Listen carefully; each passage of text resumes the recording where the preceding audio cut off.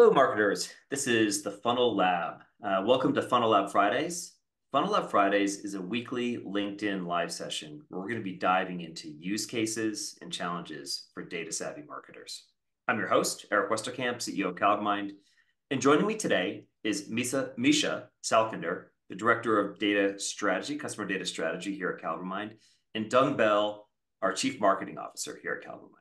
Today, Misha and Doug and I are going to be talking about measuring marketing ROI. Welcome, Doug and Misha. Doug, maybe you could introduce us to the idea of the Funnel Lab Fridays, the Funnel Lab, and kind of why we're all here today. We have had so many conversations in the four walls of CaliberMind about where the industry is going, and so many conversations about where we think it should go. And really, you and I one day, Eric, realized that if we could get other people in on the conversation and make it public, we really felt like we could help sort of guide the direction of what we think is a really important piece of the MarTech stack, and specifically how we take data and integrate that data and analyze data to make really good decisions. And given how much pressure marketing is under these days, especially in the SaaS industry, we thought, let's open that conversation up to the public. That's great. Thanks. And Misha, welcome. And maybe you could give just a quick 1-minute background on yourself and a little bit about how you're seeing marketers measuring ROI these days. Yeah, thank you. Excited to be here. I spend a lot of time on the intersection of marketing and data. Our team does in general, and we get to work with a lot of amazing customers, many of whom try to solve the same question through slightly different lenses, which is why I'm excited about these conversations here. I think it's really important to bring this out in a public space where we can explore how different approaches there are, and yet how we can find ways perhaps to find some commonalities and some common best practices that we can all apply. So yeah, I'm excited to dig into the ROI conversation. Great, thanks.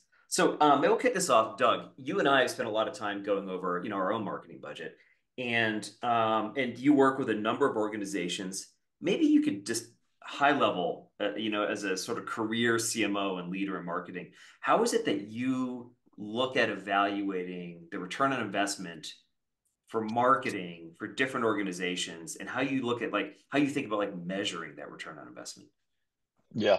So something I should mention is as much as I'm the CMO here for CaliberMind, I'm also a fractional CMO, so I work with other clients, and then just have been around for a long time, as you can tell by the white hair. And so there's a long answer, but I'm going to give the shortest answer I can, which is ultimately what you're doing is you're trying to measure the impact of each channel as it applies to different roles across the funnel, which is really in many ways what we're talking about here with Funnel Lab Fridays, is sort of how do we right size what we're doing for each stage of the funnel, if you will. And so then establishing ROI quite often is about this combination of channels and how you optimize those channels to the point that you can consistently come back to somebody like Eric and be like, Eric, if we spend this much, we're going to get this much back in bookings, or that's sort of that in between, we're going to get this much back in pipeline. And this has sort of been the holy grail, I think, for marketers for a really long time.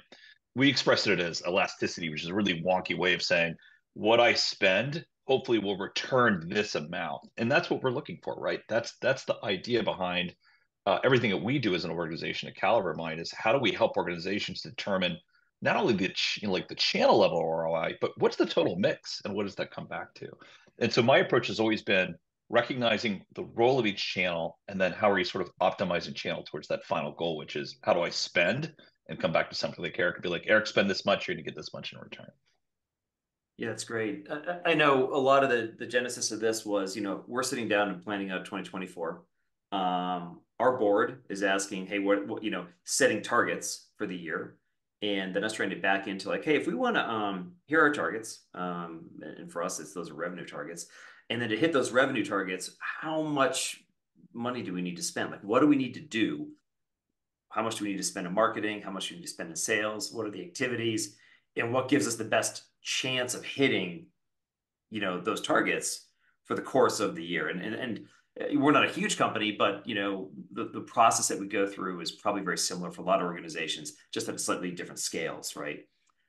Misha, real quick question, like that's kind of what our process is. You're seeing it for companies that are anywhere from 40, 50 billion down to 40, 50 million. What are you kind of seeing as organizations are kind of addressing the same issues, in our customer base? Yeah, admittedly, many customers have never even tackled this. Kind of to what Doug alluded, this is a holy grail, and I think many customers are trying to reach this point. For many others, it was a question of campaigns, perhaps one large campaign. We run a super large conference once a year, and we just want to make sure that we're getting good return from that conference. And it's really a question of, should we do that again, and to what extent we should do that again. I found it very infrequent to work with organizations that have a very clear mapping of their channels. Well, let me take a step back. That have a clear enough even conversation between finance and marketing to even enable this in the first place. But assuming that's even in place, that have a clear enough understanding of their channels. They have these standardized, normalized data sets that would enable something like saying, this touch can be linked to a numerator of return and to a denominator of spend, right? Which is ultimately what we're trying to accomplish here. So I think there are some organizations that are really on the cutting edge and are asking at least these questions, are clearly on this path. But for many others, it's still a campaign question and somewhat anecdotal. It's interesting. So how are organizations accomplishing this today? I mean, so they've got budgets, right? And they're trying to match the budgets and figure out like, okay, for this quarter, for this year, I've got to do X with this budget and I got to hit these goals. But then on this side, they've got some data and information coming in around what's working and what's not working. How are they matching that data up today? And then when somebody like the CEO, or the CFO comes in and says, show me where you're spending the money and what I'm getting as a return, how are they answering those questions, or what are you seeing right now? Yeah, I think an attribution lens has been the best foot forward for now, as to what I've seen. So it excludes the denominator, right? There's been I think, a separation of the costs, which sit in one universe, and then attribution. It really sat on two different teams. And you get questions of, well, we see these campaigns return a lot. There's unfortunately a lot of let's send more email type of behavior going on, because it typically is without thinking too deeply into this, could be seen as a very low cost effort to get a lot of return, a lot of volume. And of course, this entire this conversation is around how to avoid exactly that, right? How do we think about the costs that are appropriate for these channels that wouldn't typically have easy costs associated to them? So yes, I think it's, like I said, somewhat anecdotal, but also just focusing in. If the majority of your spend is in a huge conference, you spend tens of millions of dollars on it, then you want to make sure that you get the return there. So I think the better companies use something like multi-touch attribution because they think of it in the context of a fuller buyer journey. But we've experienced instances where it's been, what companies have we touched? What's been their revenue? And can we sum that up and compare it to the cost? Yeah. So just kind of sum that, what you're seeing is, some companies are using attribution to really measure all their tactics, but they're really only taking slices of that information and applying it to specific cost centers to see like, well, how is this cost center? What is my return? I'm running a large event. It cost me, $3 million to run. What did I get out of it? And they do some, analysis on there. Or, it's a little bit easier at the digital level where you've got ads and ad costs and spends, and those are flowing into a system and you can kind of measure that. But you're not seeing them really be able to kind of go holistically, like, hey, how does my digital comparing to my events, comparing to my my sales outreach, comparing to, X, Y, and Z? Is that kind of accurate? Yes, that's exactly it. Seen this interesting, just earlier this week, a really interesting approach to ROI whereby they were using a funnel lens, and I thought it was really interesting, a way to measure. So they looked at kind of once you take multi-touch attribution and you have values, varying values for each touches, I say, well, what are the values in each stage of my marketing funnel? Which I thought was a fascinating approach to do this, because then you can say, you can all of a sudden group and compare certain campaign attribution within engagement levels of your prospects, and customers. I think you well described, I think the majority of organizations that I've seen, but there are some really interesting approaches that I'm seeing emerge. That's great. Kind of switching tactics a little bit, Doug. When you've been doing this for a while, you've been watching marketing organizations, and you've been very involved in sort of SaaS-based organizations and tech organizations. As you've been watching them evolve over time, and you've been watching sort of best-in-class companies, and specifically you've been watching the changes between, say, 2022, 2023, and 2024 and the approach. Maybe how would you kind of categorize where things are going, the shift in attitudes, and also the shift in how marketing is being, I would say, treated within organizations, but the role marketing is playing in trying to understand budgets kind of going forward? Yeah, yeah. Well, look, let's just acknowledge that there's a tremendous amount of pressure on marketing, and that typically marketing is the first organization to experience some sort of pullback or cut when things are going poorly. And I think that is a reflection of a lack of understanding of the value of marketing broadly. And I think that's on marketers, honestly, to take up the mantle, if you will. And I think this is a good example of a conversation that will help us understand. At the end of the day, it's really on us. So the next cycle shouldn't be about cutting, right? So back to the original, question or the idea here. What I've seen evolving pretty quickly is this idea of marketing leaders or marketing abstracted from the end result of growth, especially in SaaS. That's almost completely gone. And to the degree that those people still existed, they probably are not around in leading organizations currently. And in terms of how that relates to progression and where things are likely to go, let's also acknowledge that you've got this portion of SaaS where your sales cycles are rather small, short rather. And so let's say that your sales cycle is 30 days or less. Your ability to sort of get to the data and change what you're doing, you're able to act on it much more quickly compared to, say, if your sales cycle is 9 months. So in many ways, what we're talking about here is, I think you're going to see the change start with those SaaS organizations. And I'm not talking about PLG, product-led growth. I'm talking about sales-led growth where it's 30 days or less.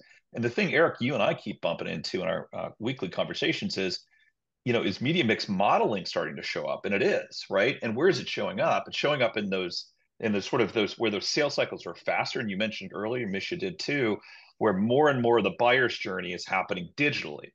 And I think that's where we're going to start seeing big change. And the first change I think we're going to see is not media mix modeling, believe it or not. I still think it's a little complex for B2B, but we'll figure it out. I think exactly what we're seeing here, which is you're going to see companies like ours introducing the ability to measure ROI in line with their activity. Meaning, it's not going to be, oh, it's the end of the quarter, how do we do?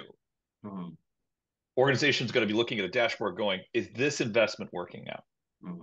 And I think that's where it's going to go. And then I think media mix modeling is going to show up. I really do think we're going to see that more and more. It's just not going to be as present for those with longer sales cycles. Yeah. Yeah, I think I think it's going to move from this really high level view of conversation only between a CMO and CFO to actually campaign managers being able to measure, more immediately, how to, even if we're focusing on an event, how is this event compared to the same amount of return I had for it at this time last year? Do we need to adjust some things? It'll become a much more tactical tool, which I think is fantastic. I think marketers are looking for this. I think there's thirst for being more connected to the CFO, right? Doug, to your earlier point, there's a bit of a disconnect. Oh, it's happening there, and we're going to reevaluate it, once a year. It almost looks like there's still many organizations where marketing is treated as as an art as opposed to a scientific function. And I think that here, ROI is really helping to elevate that conversation. Yeah, that's actually a great segue. So, we've got sort of the last, 5 or 6 minutes here. And what we're going to do here is what we call tool time. And so every week we're going to try to showcase an actual use case, a tool that companies are using, something that they can use to kind of make better data-driven decisions. This week, because the entire panel is CaliberMind, we're going to be showcasing our ROI module. But this is actually a module where Doug and I have directly were using this just a few weeks ago as we're setting the budgets and evaluating budgets for the next quarter, right? We were looking at the conversion rates and numbers and data to say things like, again, what's the split between marketing and sales? How much do we need to put into the marketing side? And then after we figured out by channel, we then started looking at attribution and models to figure out what tactics we're actually going to use. But I'm just going to share real quick, a quick screen right here. So this is, I've jumped into CaliberMind and I'm showing what we call a channel-based ROI module. And what this module does is it allows you to take, Misha, you were talking about earlier, taking where's the denominator? How do I calculate the ROI? And what this does effectively is take attribution by channel and then starts to roll in your budgets. Now, the key to a tool and something like this is that you need to understand, you have to have your whole budget in here. This can't be just digital. I mean, we would have that under, we show here as the campaign ROI tab, right? You'd be able to see that, but you need to be able to show all the costs that marketing is responsible for, and potentially even sales, kind of rolled into the cost. And then you start to figure out, like, how does that break out over time by module? Maybe, Doug, you could take us through. We were looking at this, and you were looking at it when you were trying to figure out sort of your planning for the next quarters. Maybe what are some of the things that kind of popped out at you when you were able to kind of get this, this sort of, 50,000 view of what's going on, and maybe some changes and things that you made to your planning and tactics as you were going forward. Yeah, I mean, first of all, it's sort of mind-blowing to be in an application that helps you do the things you were doing in spreadsheets before, right? So, I mean, that was the first like boom. But the starting point for me, and especially with our planning together, Eric, is always, hey, what is the history of our ability to produce pipeline from a ratio standpoint? And part of the reason I love this particular screen is that if you look on your upper right, you see the pipeline ROI. Now, this includes a little bit of data from Q1 here, but the pipeline ROI, that is, hey, for each dollar spent, Eric, how much pipeline can we get back? And having that view on 2023 data as we walked into 2024 planning, that was really the anchor for you and I, right? We were sort of playing with it, like, is it 4-to-1? Is it 5-to-1? Like, how do we understand? And this is getting now to the channel data. How do we understand which channels are likely to contribute in the coming year so that we can say that the ratio either improves or declines? And so, as you're seeing on the top row here, organic search, right? And I think this is true for so many organizations. It is so important that your organic search as a channel is operating in a way, because what it does is it lowers your overall ROI. The painful thing we all know, and anybody who went through the EAT update this fall with Google and you're shaking your fist at the sky knows that it's awfully hard to get sort of elasticity, in other words, to have a direct sort of spend SEO correlation. But you're looking at that, you're going, great, this is my anchor so I can understand what other maybe less efficient channels that are more elastic I can press into. So as an example, we're seeing paid and paid social there. The other thing that popped out for you and I, Eric, and this was such a helpful way to get there, was last year we sort of leaned away from events, which can be very expensive and sort of be hit or miss for organizations. And we're a growing organization, we're growing incredibly fast, but every dime you spend, you really want to be careful of. We sat back with that data, we're like, we really should have been at more events last year. And so it helped us understand what the overall revenue sort of channel mix relationship was. And then allowed you and I dig in and actually tinker and go, okay, which channels are elastic, which aren't, and then which channels would we lean into? And our budgeting conversations were pretty straightforward because we had that core understanding going in because we had the same data we were sitting in front of. Yeah. And then we were able to take that data, elevate it to be honest, a board pitch, and then bring that back up to the board of directors and say, this is what we want to do this year, and get their buy-in without too much trouble, primarily because we could show them the data. When they started asking questions, what are we going to get if we do this? What are you leaning into? What are you what are you leaning away from? It wasn't an anecdotal conversation. It was a database conversation. And to be honest, a lot of the questions that would normally come up and the probing and stuff like that just kind of went away. because the board's like, okay, I'm seeing the data. We've been exposed. You send this to them beforehand. They look at it. They have some questions. And like, okay, I see what you're trying to do. I see why you're trying to do it. I see why you're trying to make that decision, right? They may want to, poke around the edges of the decisions. And, do you want to lean more towards sales or more toward marketing?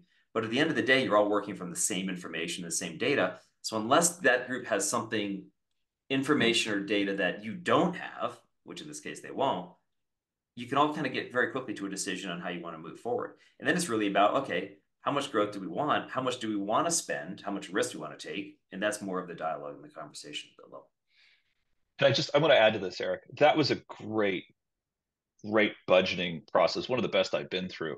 But now we get to do this again. And it's like, that's great for an annual budget, but what about every month? And what about every quarter? Yeah. Because ultimately you have this beautiful plan and invariably things go well and things go wrong. And then how are you sort of adjusting and tweaking? We have that in front of us now. And I think that's the real advantage. As much as I enjoyed that process and how easy it was, it's really about moving much more quickly as we go. Yeah. Yeah. That's great. Well, I think we're kind of running close to time here. So I think that's going to wrap it up for Funnel Lab Fridays. Thank you, Doug and Misha, for kicking off the show with me. I think we've got a plan next week where we're going to be talking about intent data and how intent data is really being used to cover for the challenges marketers are starting to see right now, where things are becoming less and less visible. Things are moving toward more and more of the buyer cycle being digital, and the need to really understand when companies are in market that are interested in something you're using, but how do you operationalize it? How do you take that intent data? When do you use it in your funnel? How do you use it in your funnel? And how do you weight it in a way that says, this means that somebody's really interested in talking to my organization, or that we should start taking different actions? And so we'll be diving into that next week. Misha, Doug, thanks so much. Appreciate it. Thank you.